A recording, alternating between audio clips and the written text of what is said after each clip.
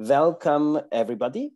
It is a great pleasure to see so many faces for this fourth and for this time last instance of our Spring 2022 online seminar in the track Empires, History, Cities and Discontents of the Global Urban History project.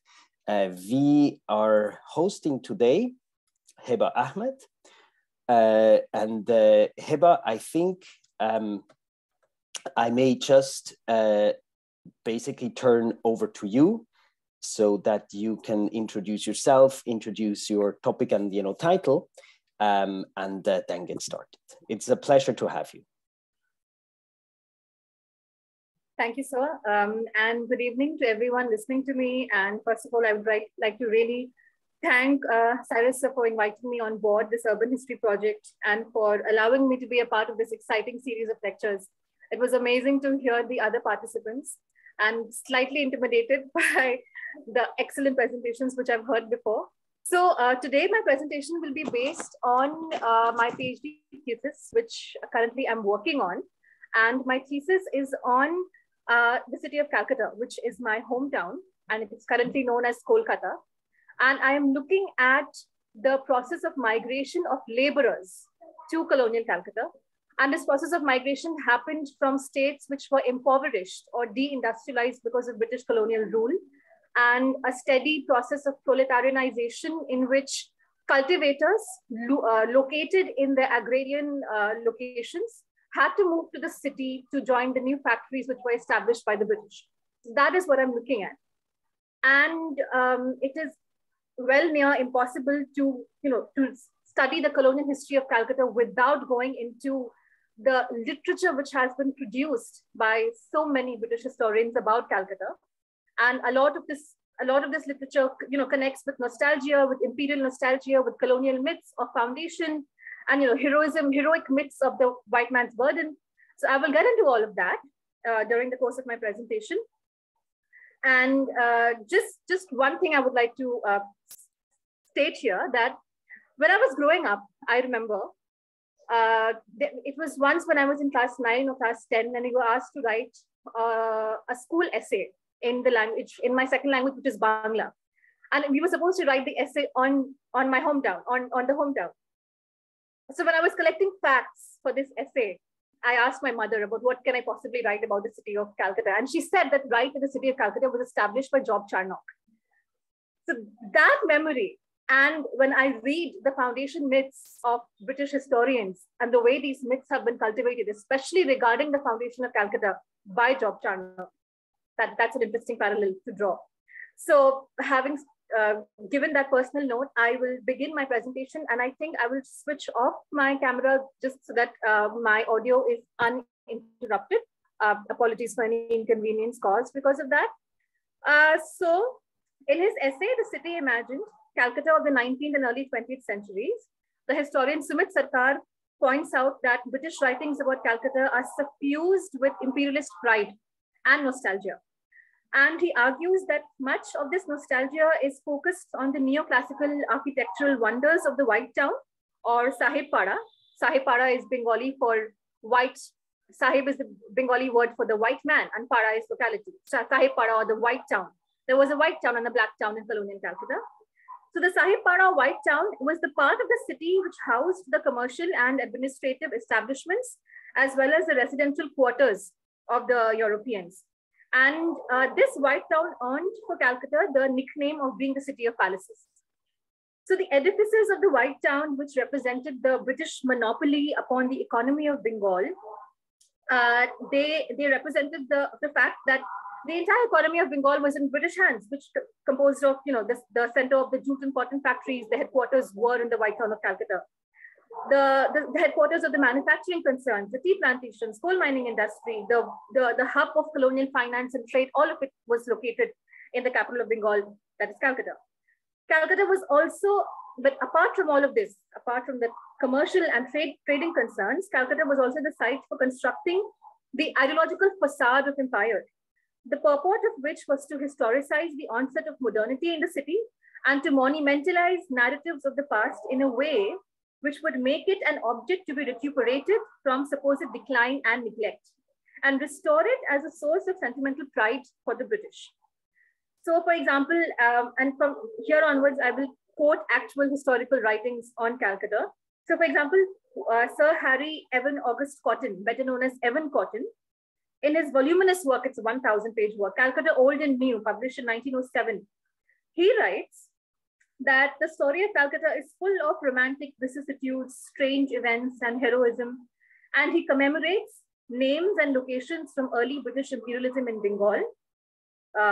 Quoting him, Fort William linked imperishably with the fame of Clive. Garden Reach, once studded with the riverside villas of merchant princes. Park Street, the deer park of old Sir Elijah MP, Writers' Building, and the marble replica of Holwell's monument to his fellow sufferers in the Black Hole. Unquote.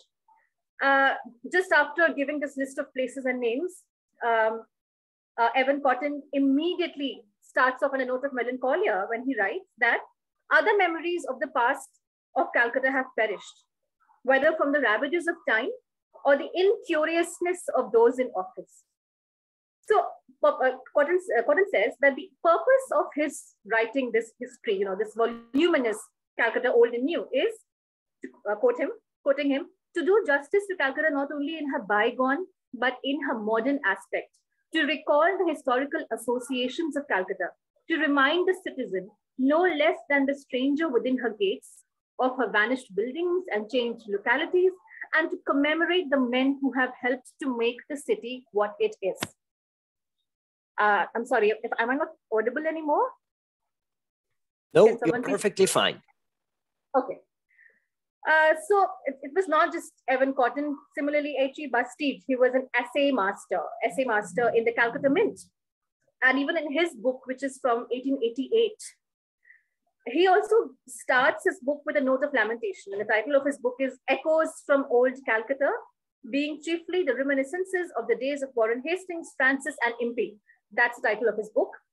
And he writes in his book, quote, the past seems to be a sealed book, unquote. And the generation of the present goes on, quote, knowing or caring little of the generations which dwelt before it, unquote. And even Bastide, like Cotton, who came after him, the note of nostalgia for a past which seemingly is forgotten by the counterparts in Britain, that nostalgia is very much there, suffused there. Quoting him again, this is a lengthy quote.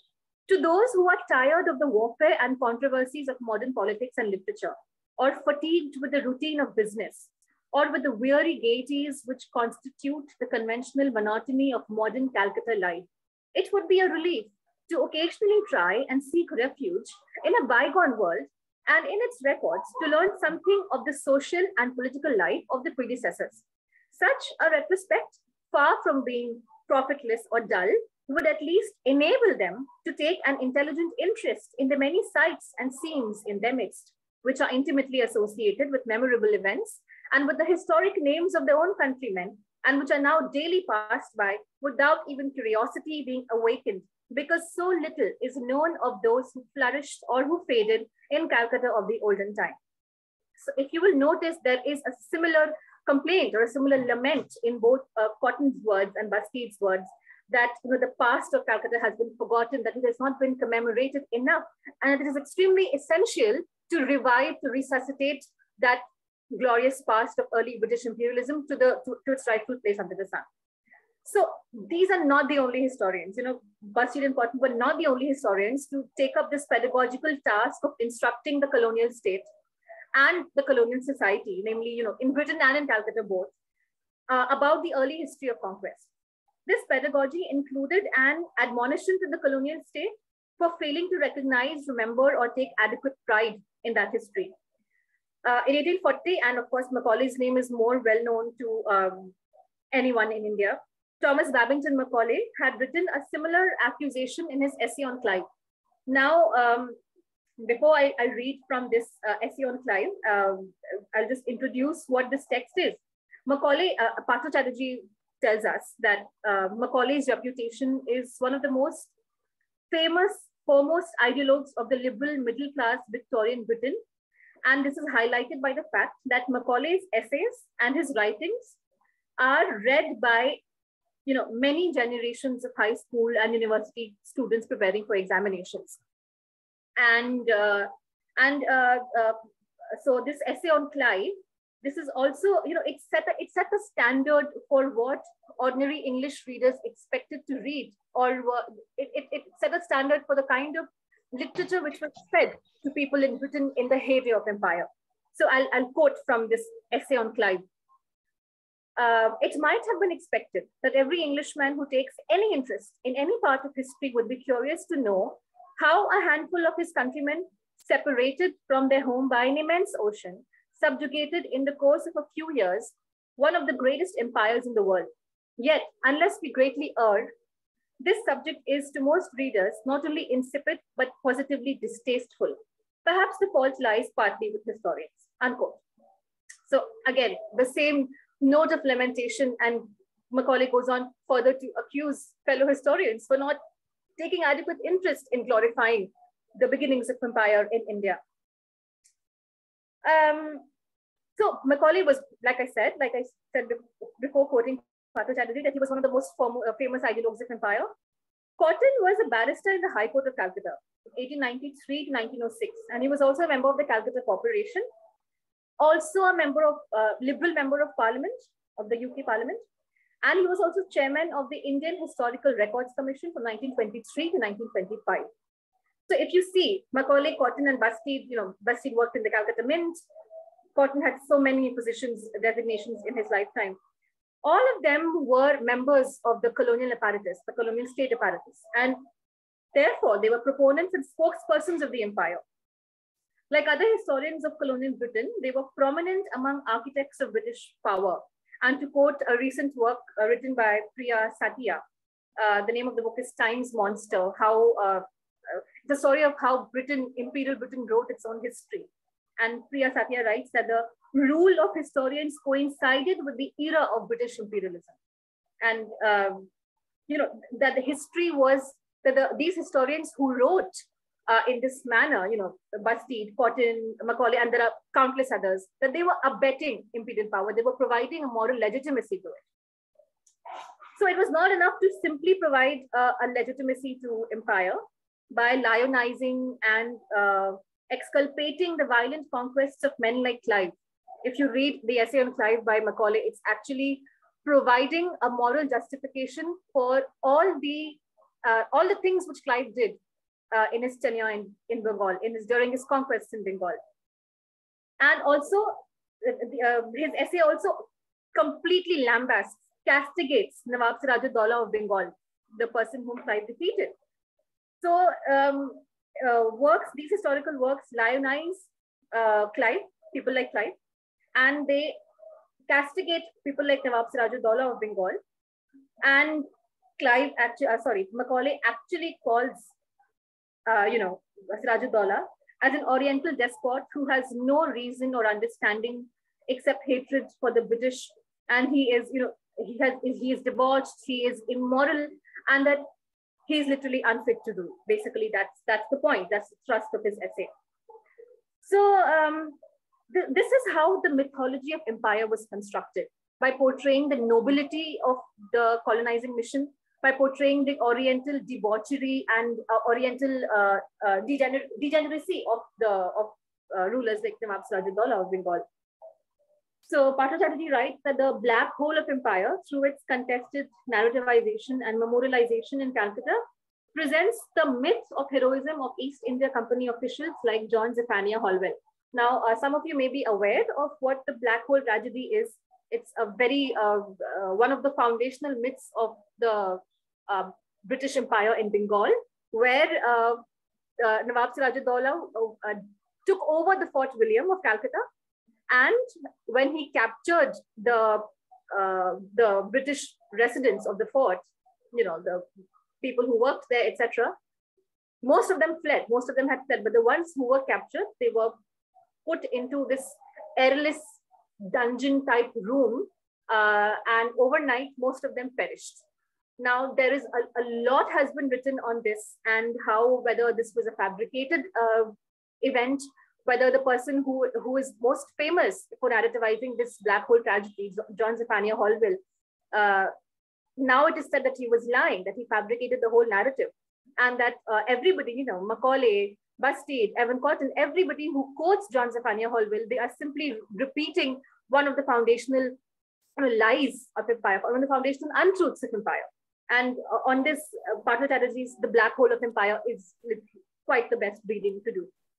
So Chatterjee writes that the black hole of empire, because through its contested narrativization and memorialization in Calcutta, it presents the heroism of people like John Zephaniah Holwell. And it also, the myth of the black hole of empire, it also shows that Nawab Sirajuddaullah's attack on Fort William was nothing except gratuitous violence and cruelty. And therefore, Holwell and all the people who have chronicled the black hole tragedy, they simply justified the violence of colonial conquest as merely an act of retaliation for something which had been perpetrated on the British by people like the rulers of Bengal. So they were simply responding to savage cruelty. They were simply responding to violence. That is how the violence of colonial annexation was justified. So quoting from another recent work called Imperialist Nostalgia by Peter Mitchell, British imperialism did a particularly good line in masochistic fantasy and martyrology from the black hole of Calcutta and the massacre at the residency of Lucknow during the 1857 Indian uprising, through the extravagant Protestant martyrdom of Central African missionaries like David Livingstone, to T. Lawrence's explicit account of his torture and sexual assault in Ottoman garrison. So these fantasies informed the gender codes of empire, and especially the new ways it created of being a man. They also furnished, where necessary, excuses for retaliatory savagery and more broadly for paternalist racial discipline, and the sense of having suffered and its corollary of needing to find someone to punish for it continues to the present. So we return to the theme of nostalgia because that is where I began. The theme of nostalgia, which is a constant subtext of colonial history. There's been a lot of recent literature to suggest how the theme of nostalgia is, connected with the project of history writing. And some of these works have connected the onset of nostalgia as a psychological facet of modern society after the French Revolution. There has not been much work on how nostalgia has contributed to the whole foundation myth of Calcutta, and especially in the figure of Charnock. I've named here Robert Clive and John Zephaniah Holwell and the historians, but another equally controversial and supposedly legendary figure of British imperialism and the start of the empire in Calcutta is Charnock. Before that, I would just like to share a few images. So I'll give you a context of the images which I'm going to share. Some years ago, the Calcutta High Court had passed a judgment in which it had been said that Calcutta does not have a foundation date, and that Job Charnock can definitely not be called the founder of Calcutta as colonial history has recorded him to be. So, sorry, just let me find that image.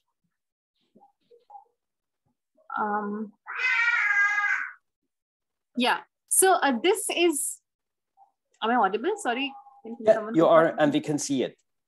Yeah, so this is an image of a history exhibition which was held actually in February 2022, so just a month ago, in Calcutta.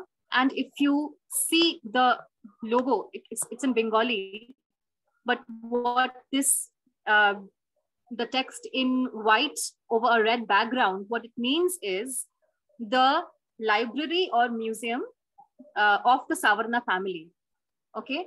And this is the museum which is now contesting the fact that did Charnock at all, can Charnock at all be credited for the foundation of the city? But before we can come to this, I'd just like to introduce the foundation myths of Calcutta a little bit. So again, just like Charnock, just like Clive, and just like the other heroes of British Empire in India, Charnock also has considerable literature available about him. And interestingly, there is, so Charnock is credited with laying the foundation of Calcutta in 1690, and then in 1990, Calcutta also had the tercentenary celebrations of 300 years of celebrating the foundation of Calcutta. And even 2 volumes had come out then. So Calcutta, the Living City, edited by Shukanta Chaudhary, quite a well-known collection. But the publication of this 2-part history of Calcutta goes on to show how the narrative of Charnock was continued even by Indian writers, even after 1947, even after independence, decolonization, what have you. So I'll just read a bit of the book which came in 1990, Calcutta, the Living City. So the editor writes, we may ask whether Calcutta really began 300 years ago. Certainly the British settlement, which became the official nucleus of today's Calcutta, was set up in 1690, after abortive starts were made earlier. But the region had seen flourishing settlements from some time before.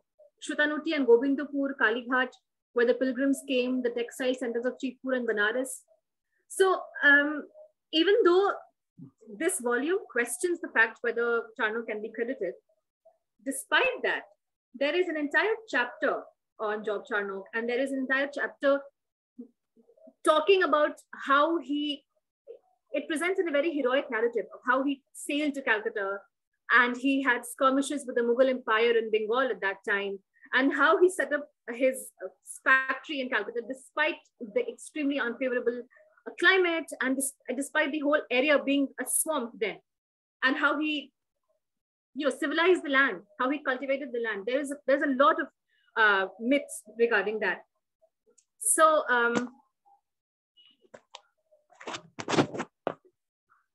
yes, so I'll just read a bit from this book. The historian is called Siva Prasad Dasgupta, again from the tercentenary volume from 1990. In August 1690, when Job Charnock was looking for a good landing place on the Hooghly to set up an outpost of the East India Company, the present site of Calcutta was possibly the best available.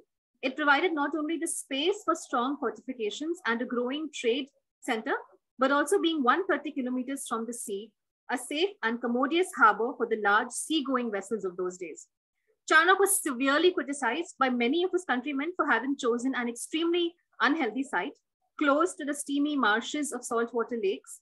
The location was actually ideal from the navigational point of view, as also for defense, being protected by the mighty Hooghly River on one side and a vast expanse of salt marshes and wetlands on the other.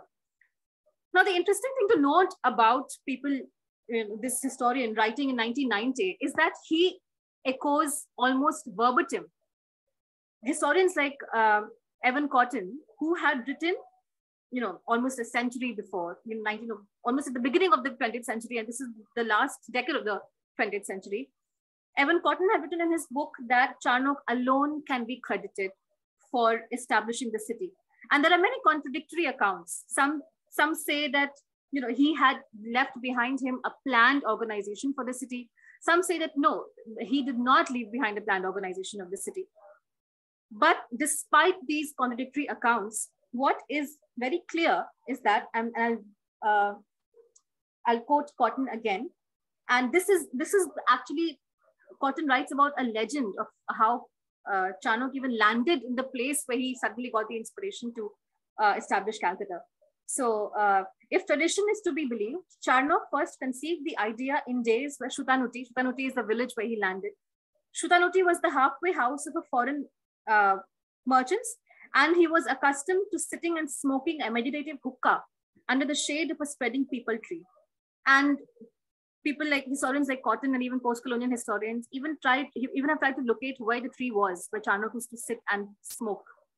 So the tree stood at the junction, which is now Beaubazar Street in Calcutta and Lower Circular Road.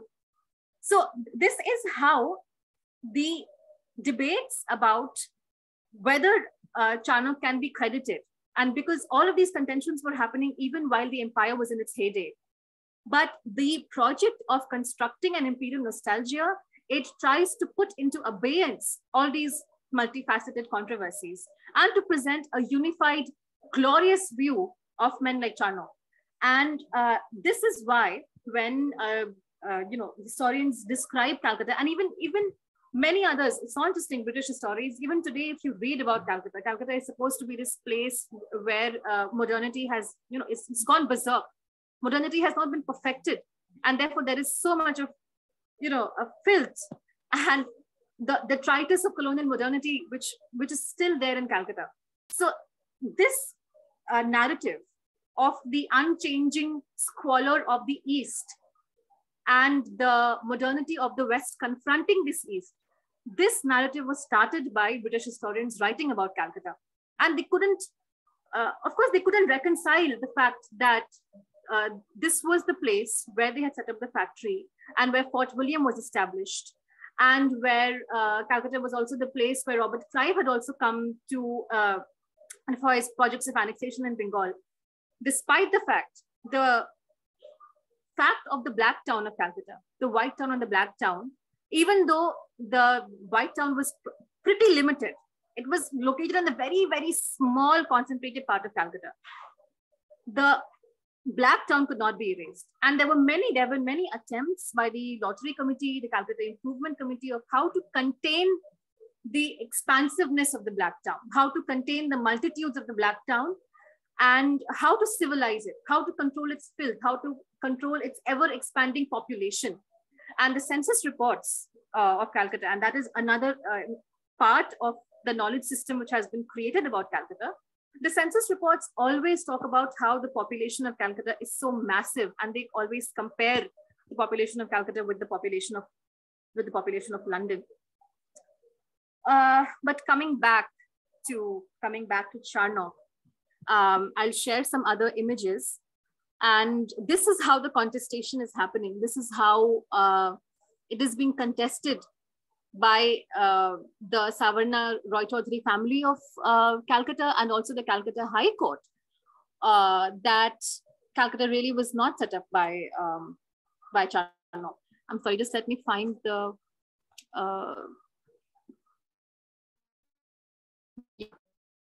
so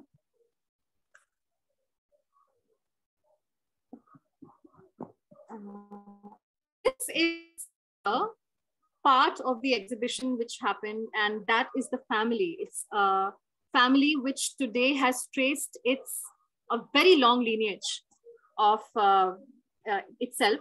And this is the family which moved the public interest litigation, which led to the judgment of the Calcutta High Court in validating the role of Charnock. And I'm sorry, this is constantly interrupting. No.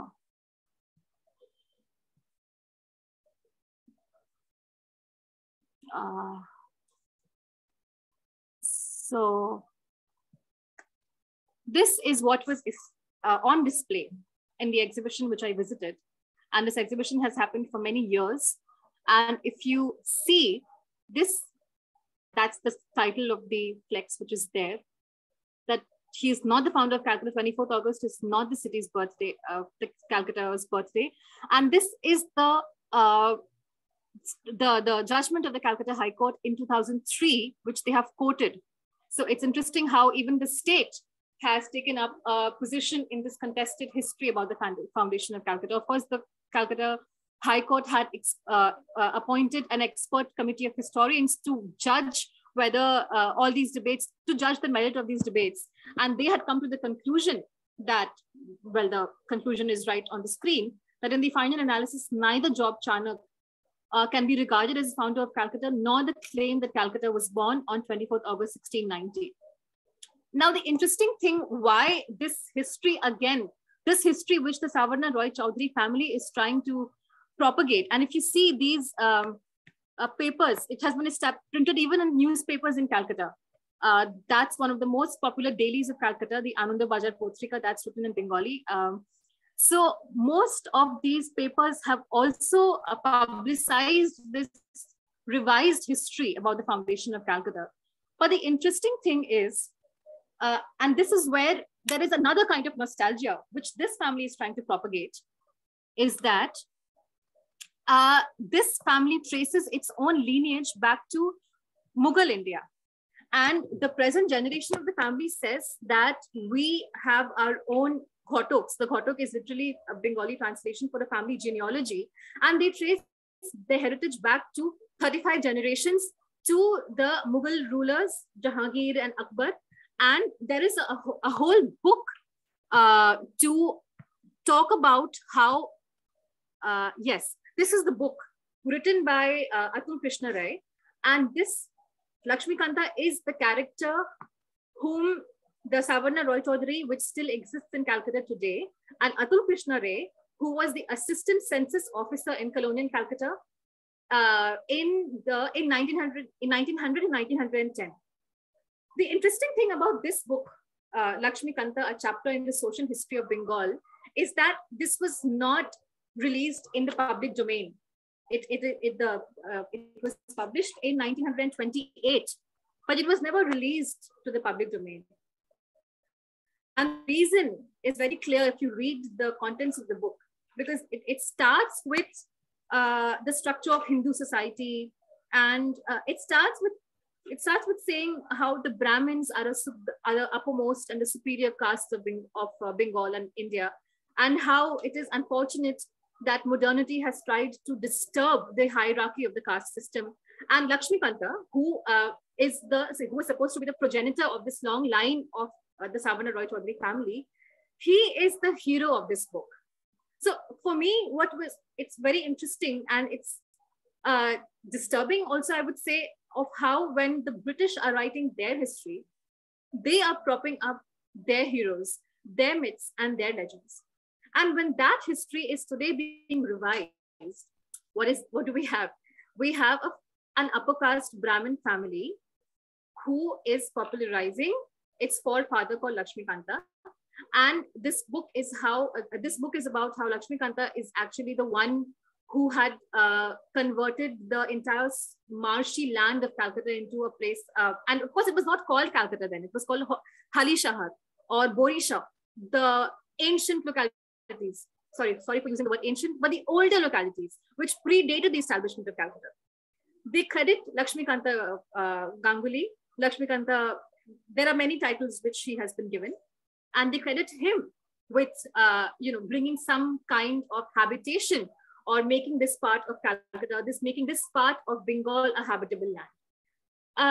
Now, the reason why, for me, it is, or for any other historian who is reading these histories today, is because it seems to be a project of competing nostalgias. Is it a project of competing nostalgias? Because Atul Krishna Ray was very well aware of what he is doing. Because if you read the history of Calcutta, which he wrote for the government in 1902, he has written a very different history there. He does not justify the supremacy of the Brahmins in that British census of India, census of Calcutta, which was written under the supervision of the colonial government. And there's a very different history, different narrative which he writes in this book.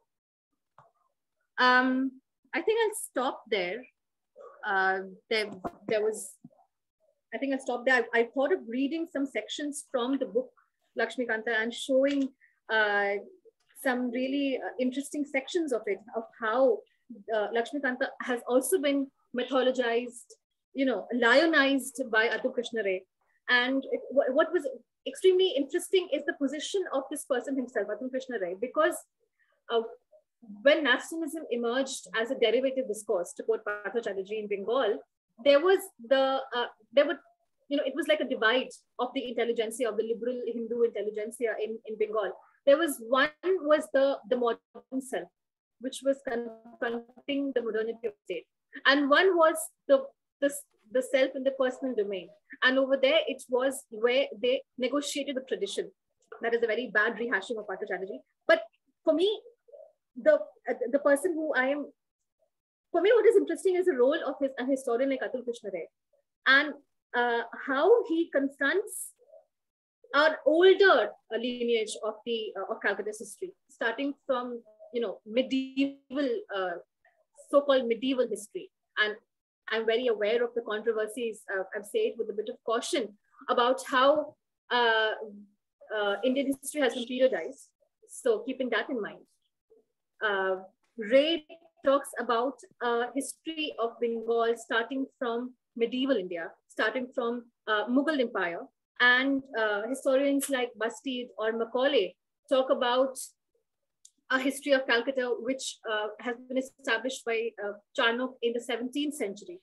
So that is where the discontent of writing the history of Calcutta comes in. And the reason why it becomes even more contested is where the state tries to step up and take a stand on these debatable issues. So I'll stop there. Yeah, thank you. Thank you so much, Heba. This was an extremely rich and really, really interesting and, you know, really well-argued paper, and I really enjoyed it. We have a good number of people who are online now, I think about a dozen. I'm sure a lot have questions and comments.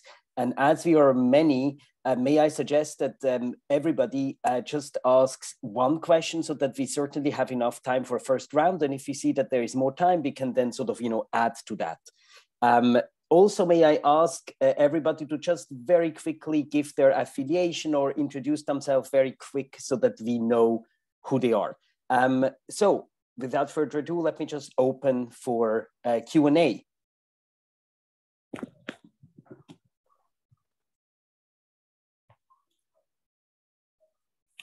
Who would like to start?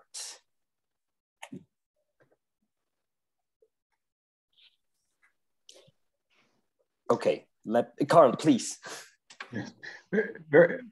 Very quick and somewhat abstract question. Heba, first of all, so interesting for those of us who have followed Calcutta, you know, as historical a place.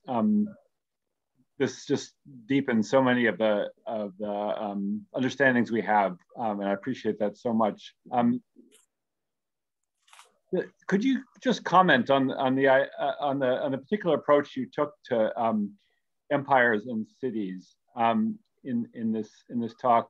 It feels to me like it overlaps with a concern we have in the theory track of these dream conversations that we're having at Guhp about cities as texts, and the texts that you read are so deep and complicated and conflicting.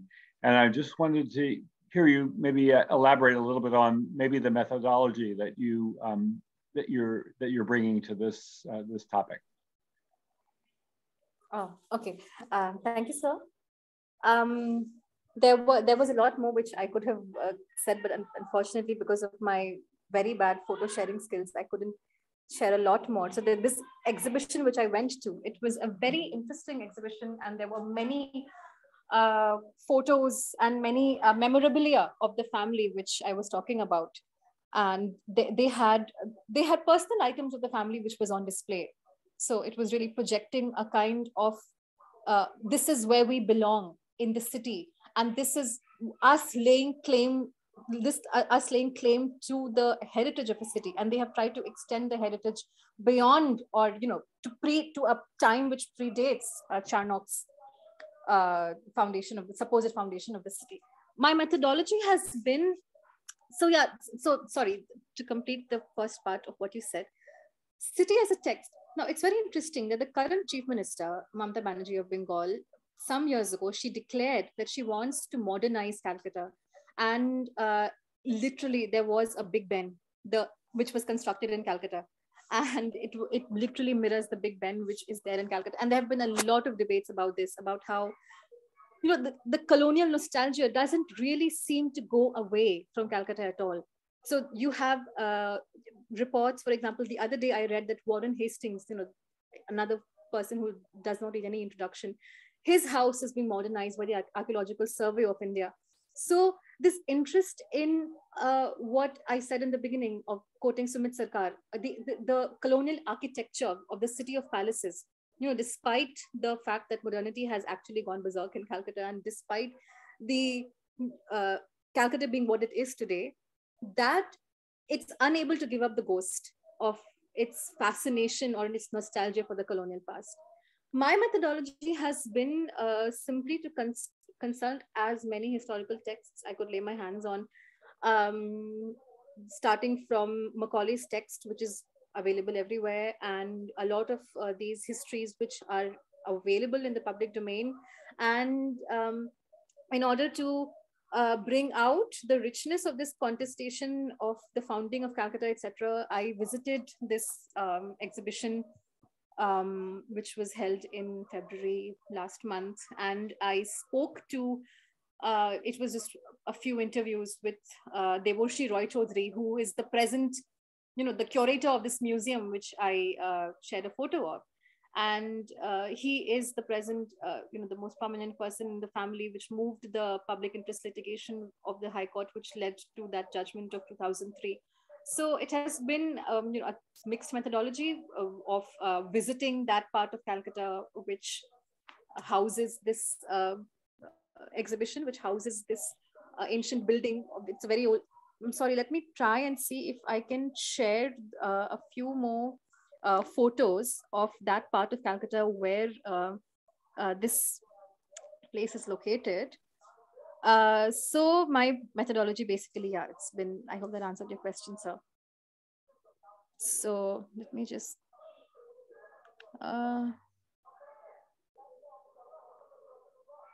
yeah.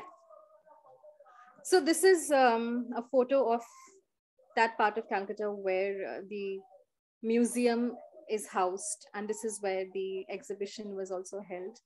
And I visited this place and I spoke to the curator of the museum, and he was very, very passionate in his defense of his heritage, of his family. And he was very caustic about British historians who have glorified the role of Charnock. So, yeah.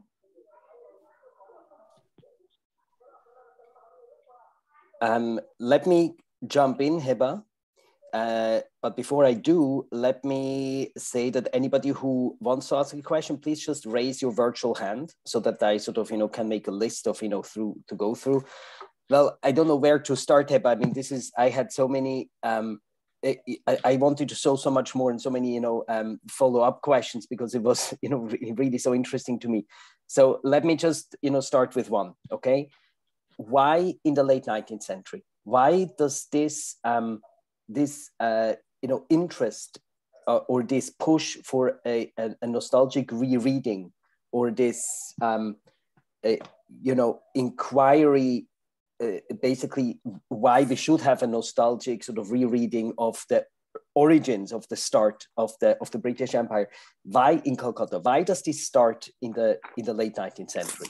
Are there parallels somewhere else in India or beyond? Is this a very specific, local specific sort of issue? What's going on here? Right.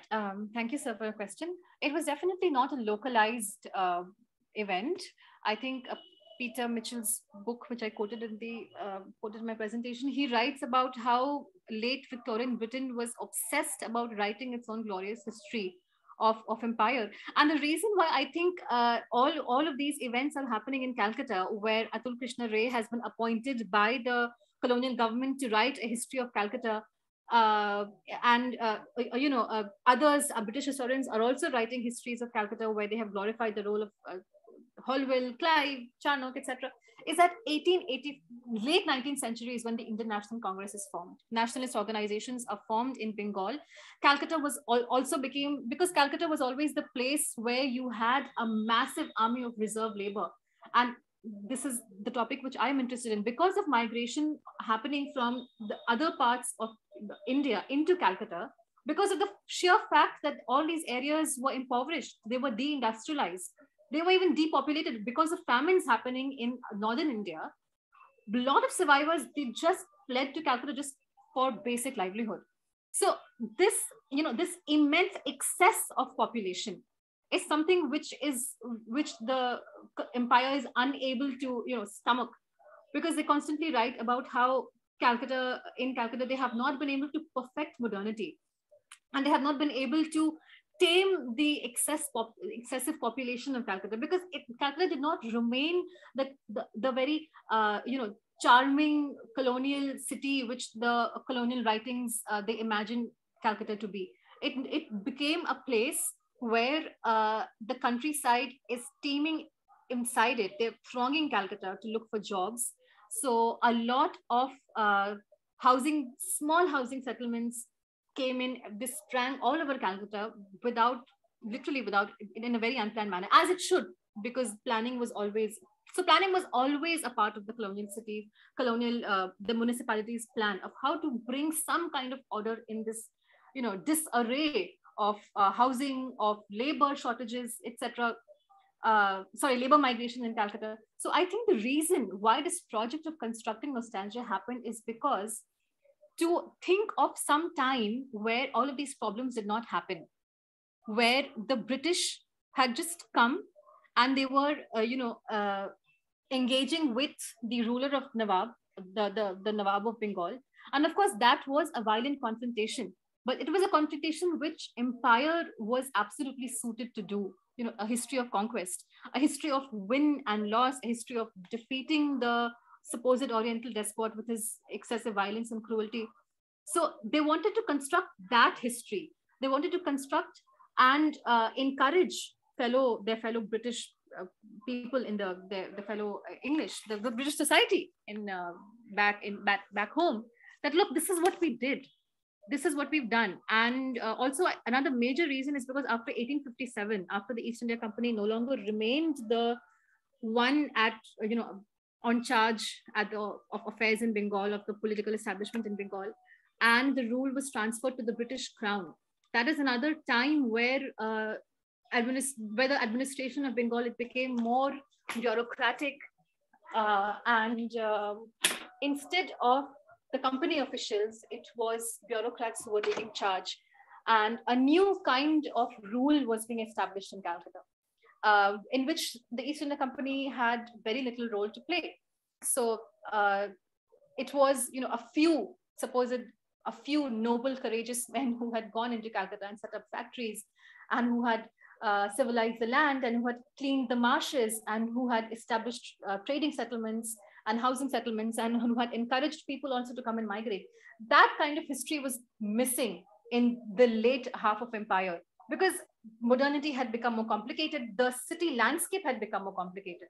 So this is where the role of nostalgia comes in, to simply point out to a simpler time where all these problems of modernity did not have to be confronted, where it was not the British Crown which was ruling India and Bengal and Calcutta, but it was simply the East India Company which was trying to manage the administration of Bengal.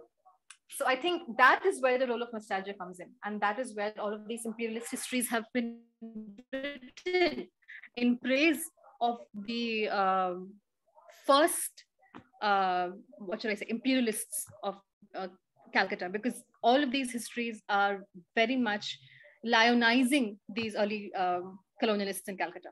Yeah. Thank you so much, Heba. Just two very quick comments, and then I'll hand back to Carl. So it appears to me that your answer made two implied arguments.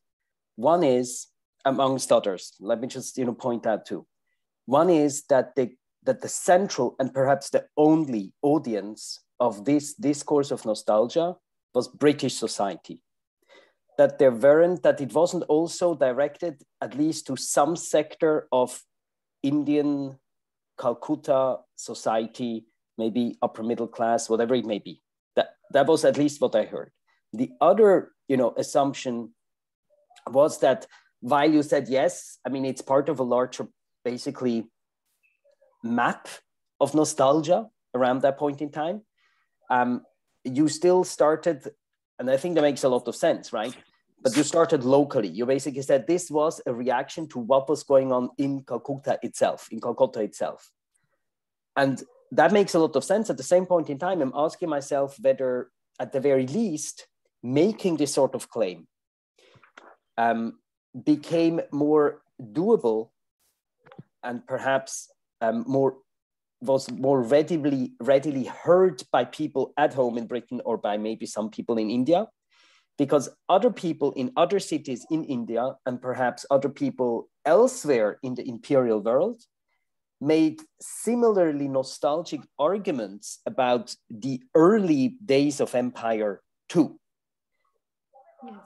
So I don't know what to do. The answer may as well be, no, that's not true. This is really, this story here, right? And it's not part of something else. There may be an inter-imperial sort of element here, right? An element whereby, people not only in the British Empire, but perhaps in other empires too, are starting to make, similarly nostalgic arguments or arguments about nostalgia. I don't know. It's just something to sort of, throw out there. But let me hand back to Carl. Carl, please. Well, I'm happy to hear Heba talk about what you just brought up first. That sounds very interesting. Did you want to say something about that? I think I would take the suggestion which Sir just gave, which that to connect these constructions of nostalgia with what was happening elsewhere. And I think I will revise a few of the things which I said. But again, I think I will also consider seriously the fact that the audience of imperial nostalgia construction was not just those in Britain, it was also in India. It was also the anti-colonial intelligentsia which was emerging in India. And the colonial state was extremely interested in reminding them that this was what they did. This was the glory of empire, and that is how it began. So when they provide the moral legitimacy and the sentimentalization of empire, so it's not just to convince those back at home, but it's also to convince the colonized that we are not evil people. This is what we did. We literally gave you a whole city in which this is our modern gift to you. So I think, yes, the audience was also not just the colonial, but also those who were colonized. So I mean, if one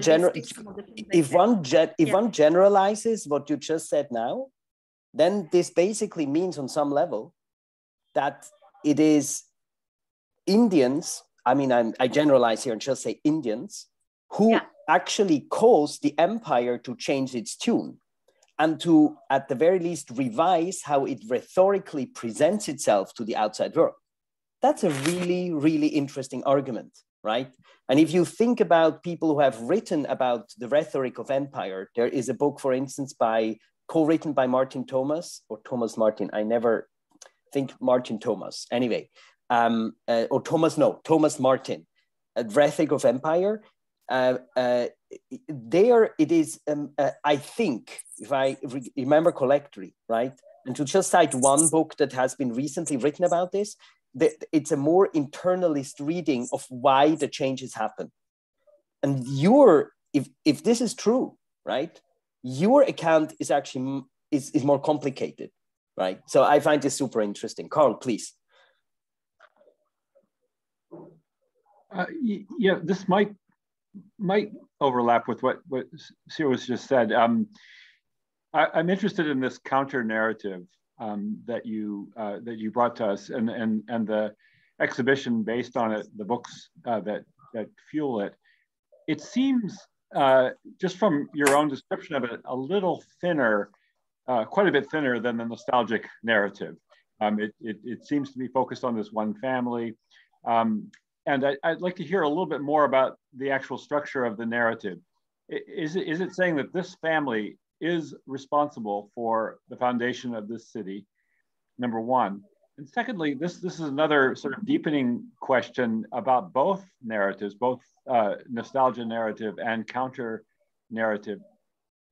It strikes me that neither can wish away the fact that there were pre-existing settlements at this particular bend in the Hooghly, right? This is something we all know.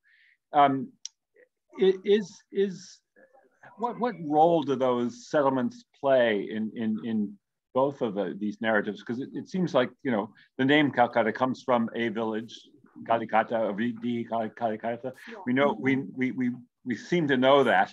I may be wrong about that, but it'd be interesting to just hear a little bit about that vision, because it seems to me a Brahmin family like the one you described has, more or less as thin a connection to that set of pre-existing villages as Job Charnock does. Right. It's very interesting to, thank you for that question. That was a very interesting question. For me, what was really interesting to see of how far they can stretch the genealogy of that family. So this book, which I said, that book is named after, it's of the eponymous hero of that book, Lakshmikanta. He is supposed to be the person to whom that entire Jagir, or this entire tract of land, which is present-day Calcutta and present-day two adjoining districts, the 24 Parganas, that entire land was given to him because of his services to the Mughal Empire. So he was a zamindar of this land. But of course, it wasn't called Calcutta then. Calcutta was a very British name. And of course, it wasn't a modern city in his time. But then as per this book, as per the book which is written by Atul Krishna Ray, he was the one who encouraged weavers, he was the one who encouraged them to set up markets. And so that is the kind of pre-existing settlement which you talked about, that before the coming of Charnock, or before the coming of the British, the settlements which existed there was, there was a very vibrant weaving community. There was a rich cotton cloth market, which was there in Chudanuti, that village. So that is the existence, the existence of these facts has been elaborated by the judgment of the Calcutta High Court.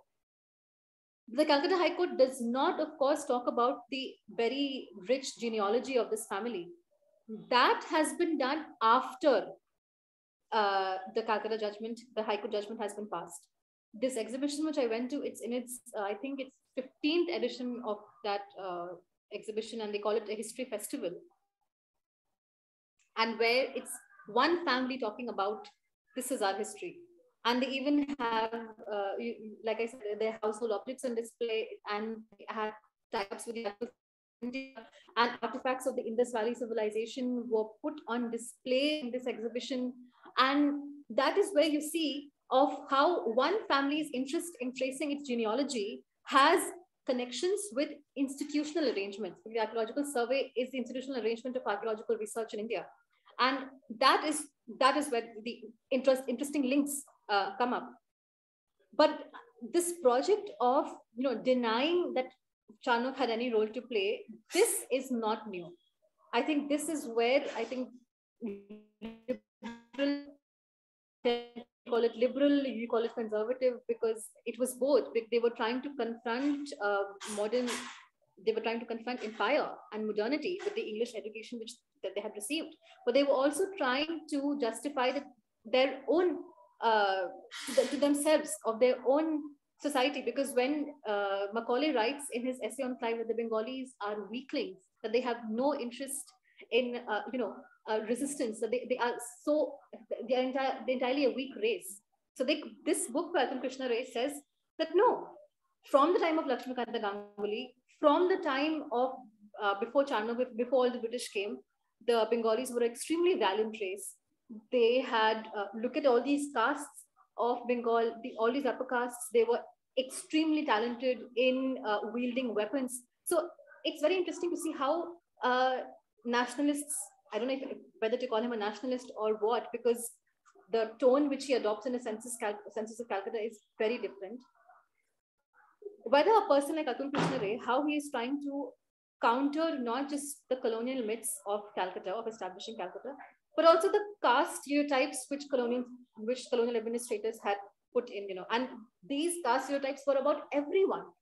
They said they had an entire sociology of caste stereotypes on the basis of which castes were enumerated, classified, and that's a whole other domain of knowledge altogether.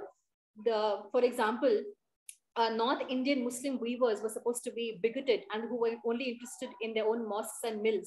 And this is what colonial sociologists and administrators wrote. And in a similar vein, Bengalis were said to be an extremely weak race. And the reason why the stereotype will also come, I think, because it was so easy for them. It was so easy for the British to, this is what they thought, that it was so easy for them to take over Bengal. And Bengal was one of the places which was colonized right from the get-go of empire. So, yeah. Heba, let me, Carl, do you want to add something? No, you go ahead.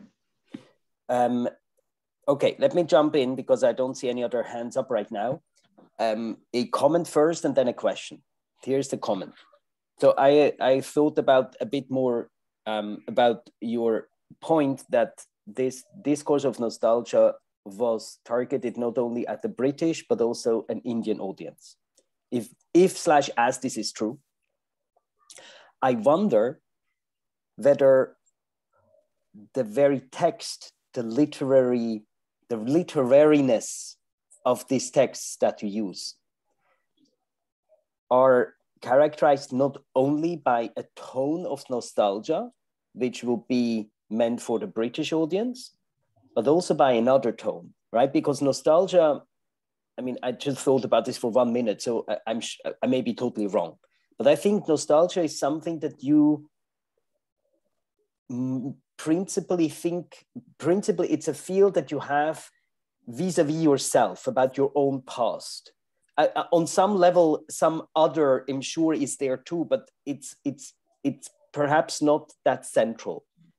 But if this discourse of nostalgia is also targeted at the Indian audience, then I'm not so sure that it's only about nostalgia. Then I think the tone, there must be a second tone there too, a more assertive tone, right? That's not simply nostalgic. And if this is true, then I wonder whether the texts that you read are really on some level more complex, right? Because that then would mean that you have a nostalgic tone, but also an other tone. And I don't know how to call this, assertive, self-justifying, whatever it might be. In short, I wonder, and this is my comment, and I wonder that if you do a really close textual reading of those texts, whether you can see tensions between these different tones, moods, genres, as it were, right? And you don't even have to go as far as, think with, Hayden White and other people who think about, particular textual genres and things of that sort. Just to think about the possibility that multiple audiences for the same texts means that the same text has different moods, different tones, and what this would mean for your analysis. Okay, so that's my comment, whatever it's worth. My question is this. So when you started to talk about, the Brahmins, this Brahmin family saying, no, this was actually us, we started this, you had a throwaway line, and you said, they basically say that we were this because we drained the swamps, we basically made this city, what it is. This sounds pretty technocratic to me, right? Like we had the means to do this. And I say this because if this is true, and if this is the correct reading of what it means to drain a swamp, right, and to make a city habitable, then I wonder whether this isn't an unsaid parallel, if not similarity, to how the British basically presented their own right to have been the first.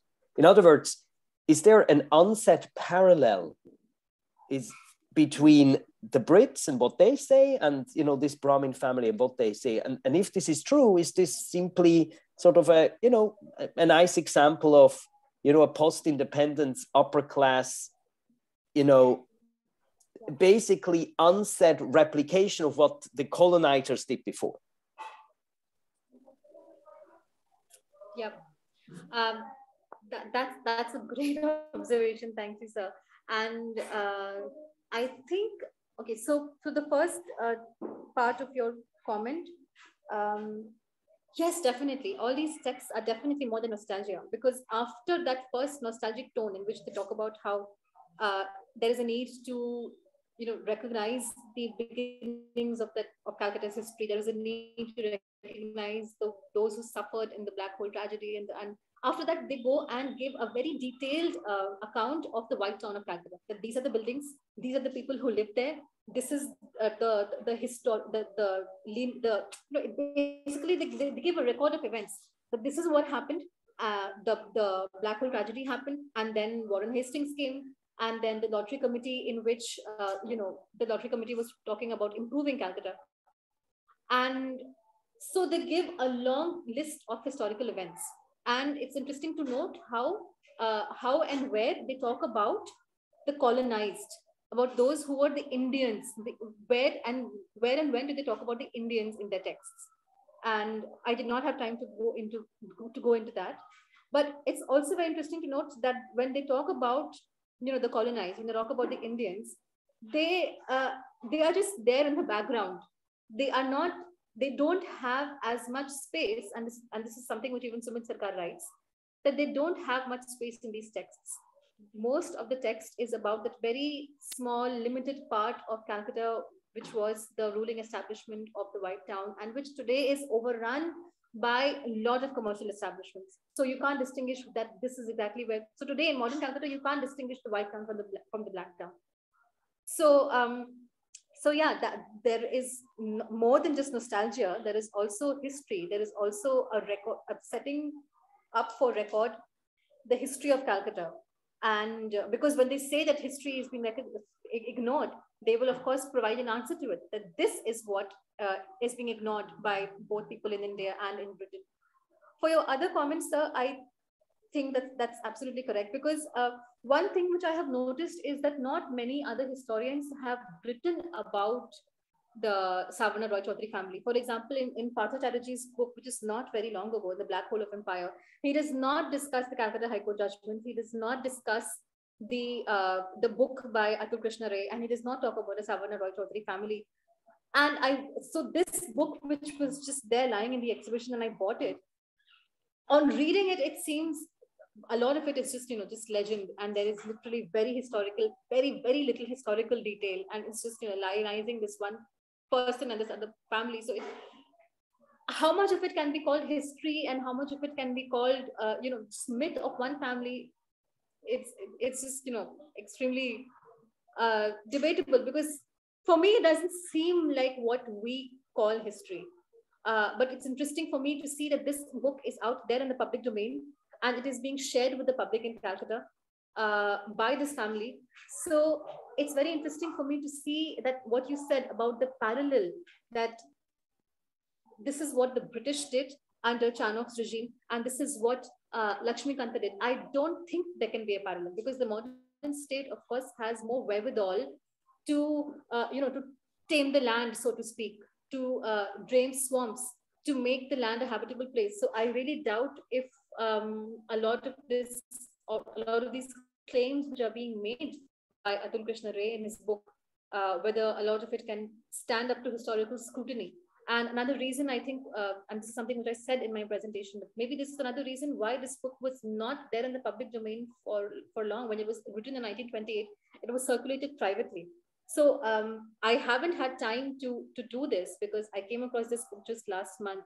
What would be really interesting for me to see the journey of the circulation of this myth or history, or whatever it is that this family calls it, from when it was written till today, of how did it reach the public arena, and how other historians that there is so much of copious amount of historical writing in Bengal, how do they engage with it, and how do they place it really in the debates about the foundation of Calcutta, and about whether at all there was any recorded history of Calcutta before the coming of the East India Company and the setting of the factories, because it was not called Calcutta then. Even in Atul Krishna Ray's book, he says that it was called Holi Shahar. They are Bengali names. They are Bengali names of villages. And these names, what happened to these names, and what happened when Calcutta itself was established, these are things which I still need to read up on. And so yeah, I don't have conclusive answers to the questions which you gave. But yeah, thank you for those comments, because they make me think a lot more about the politics of circulating certain texts in the public arena, of why certain texts are released, and how these texts are received, not just the texts of British historians, but even the texts which I got my hands on in that exhibition which I visited. Yeah. I think it would be really worthwhile to track this history of how this family presents itself and makes its case. To perhaps clarify, my question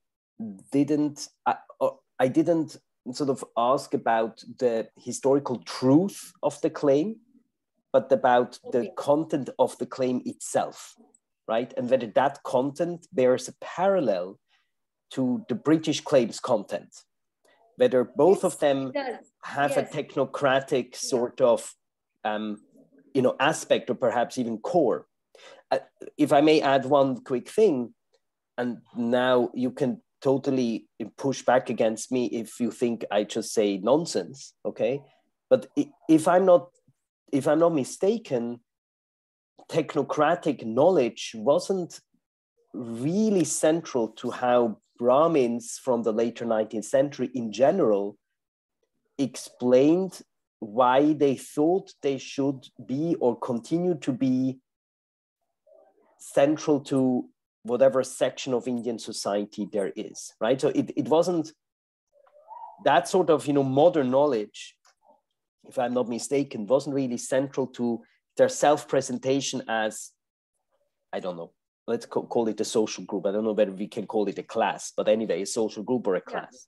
Yeah.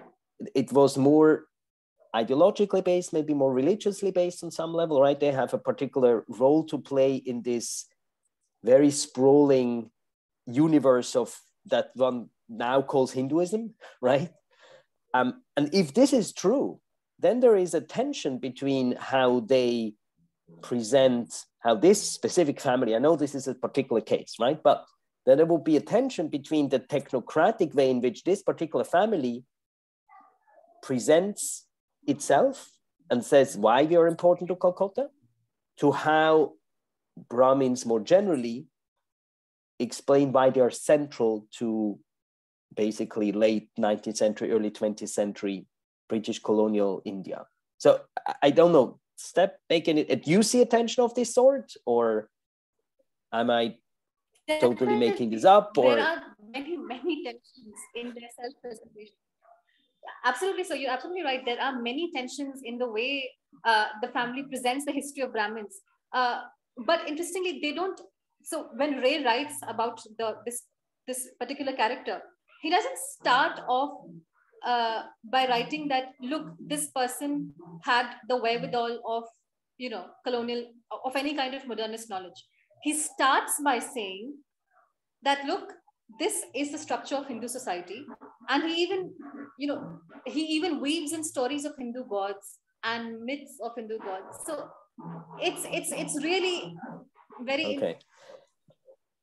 Honestly, that book really, I don't know how much of it is really can be called historically verifiable, any of it that he has written. So there are many tensions in the way he presents the history of this family. But for me, what is really interesting is not this text, but for me, what is interesting is the judgment of the High Court. Yeah. Where in 2003, where the Calcutta High Court, and the litigation is filed by this family itself. And this character, Lakshmikanta, is actually named in the Calcutta High Court judgment. Yeah. Now, of course, the Calcutta High Court judgment does not go into the myths of this family, and it doesn't go into the heroic adventures which this person did. But what they do state is that the pre-settlement of this part of Bengal, which existed prior to the coming of the British, was something which was, because of men like Lakshmikanta. This is something which the Calcutta High Court talks about. Yeah. And for me, what is extremely interesting is not what happened back then, but what happened in 2003, that the state tried to undo the history of, tried to undo these foundation myths of empire by saying that Chanuk not be called. And what was even more interesting was after that, there was an actor, there was a Bengali film actor who had said, "Happy birthday, Calcutta." And he wrote this on Facebook. And then this family sent him a legal notice saying that you can't write that anymore. It's illegal to write that. So you can't state that. Yeah. So for me, what is...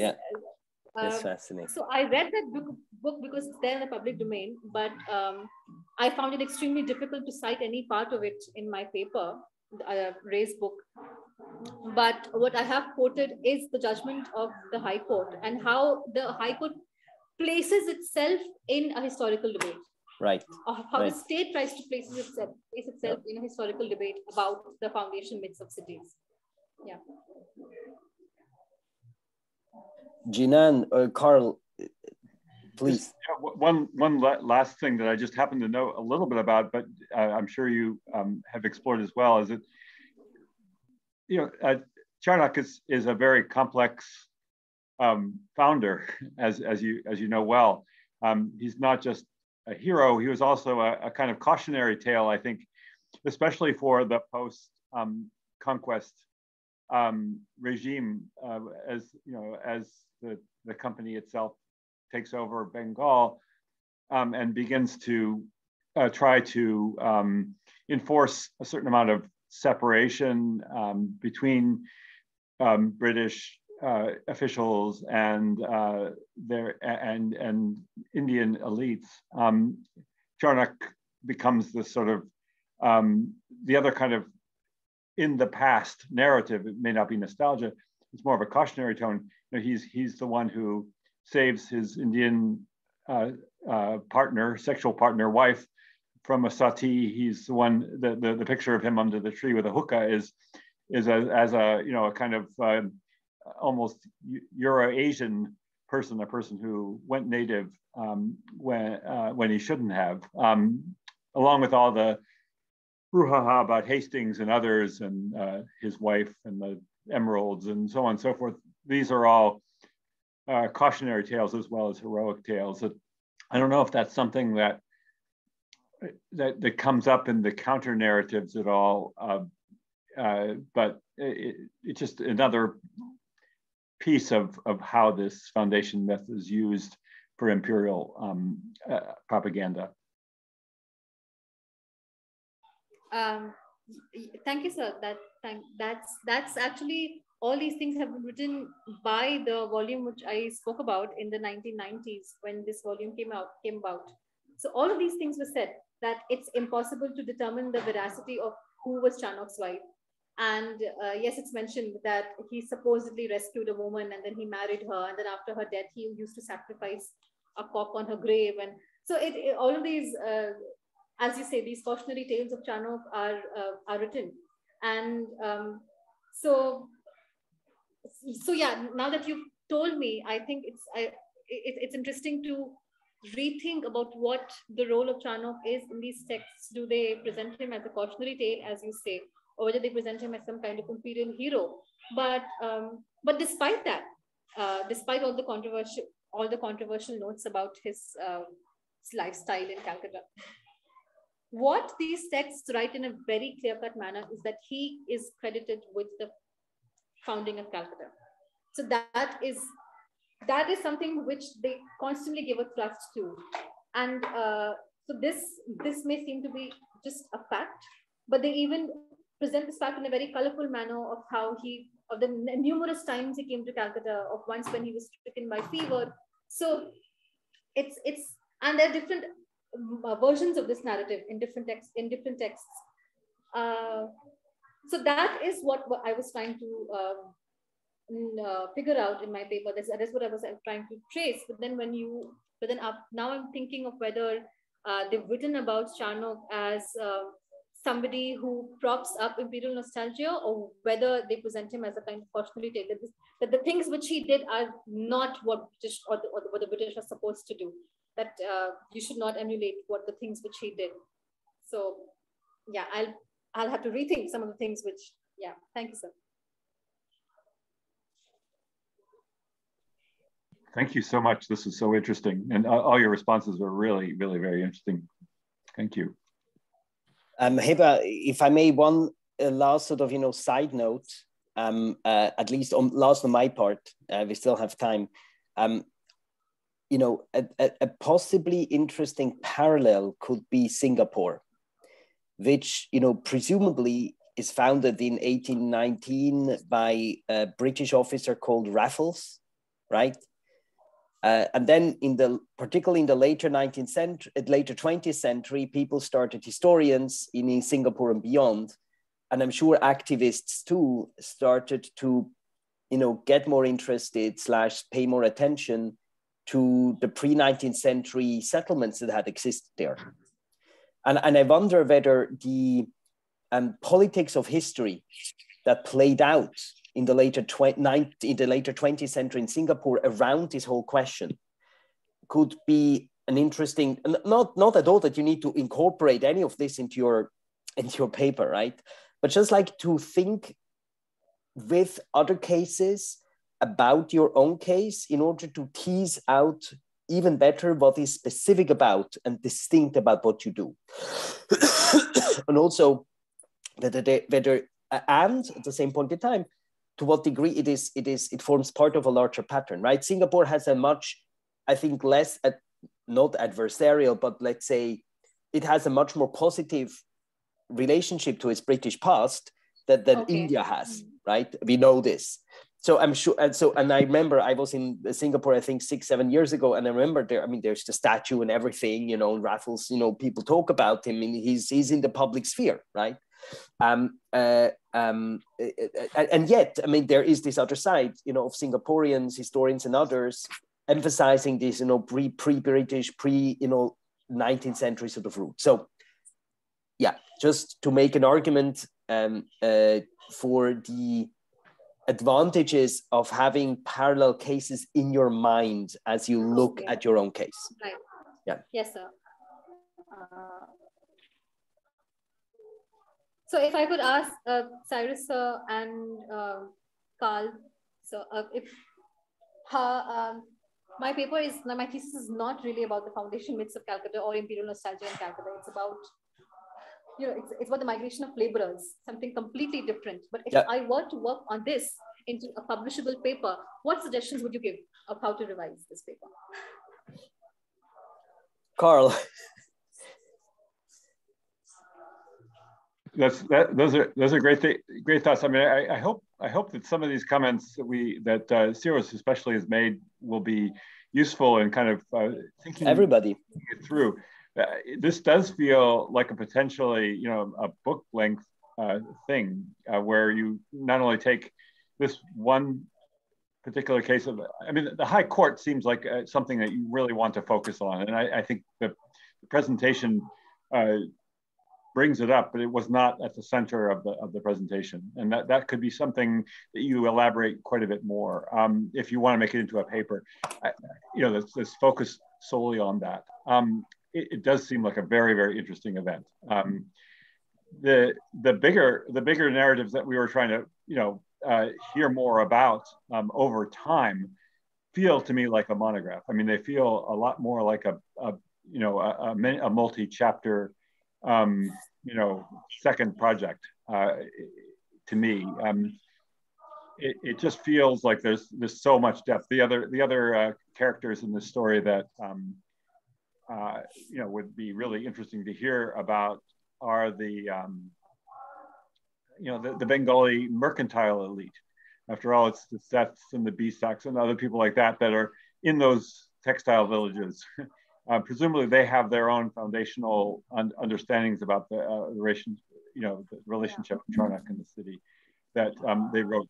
You know, immense. They must have written about them. I don't know for sure, but this whole you know, gigantic Bhadralok elite. And it's the whole Bengal Renaissance can't have existed without some version of a foundation myth for Calcutta. It just seems like it must be there as well. So just the narrative over time, the way it's retold over time feels like you know, very, very big project. So those are just very, very off the cuff kinds of thank you, sir. Thank you, but sir. Unbelievably interesting, and it just you know, it clearly this particular city is so clearly a keystone to the whole connection between the global urban and empire, and we we need to hear those city as text understandings of that in the context of the evolving nature of empire itself. Because you point that out, and I see was pushing you to understand what's the context of these various changes in narrative along the way. I mean, it seems to me it's so rich. Thank you, sir. And so needed, especially for this period. Yeah, I would just second what Carl said. The whole project is, the whole story is certainly worth a book. At the very least, could be multiple peer-reviewed articles. I think it's important, it would be important to identify exactly which part of the story you want to focus on, and then turn this into the core of an article, if that's what you want to do.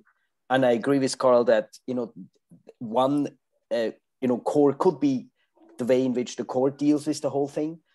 But I could also see a super interesting, paper, for instance, alternatively on the history of how this particular family presents itself from the interwar period into the late 20th century. I think that would be, super interesting with a close reading of the documents and stuff. So I think it's an embarrassment of riches that you have here, which, is a great position to be in.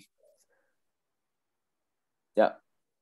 And thank you for having me. So thank you. No, it was really it was a wonderful sort of conclusion to this online seminar series we had, and I want to thank you for applying and for talking to us today. It was really great to have you, and as with all the others, I very much hope that one can stay in touch and continue to have these conversations.